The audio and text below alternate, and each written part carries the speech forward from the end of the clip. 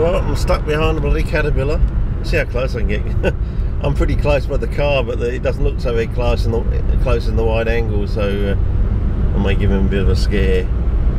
But I'm assuming he's going to turn off towards Blue Springs or something like that, hopefully, otherwise it's going to be a pain in the butt.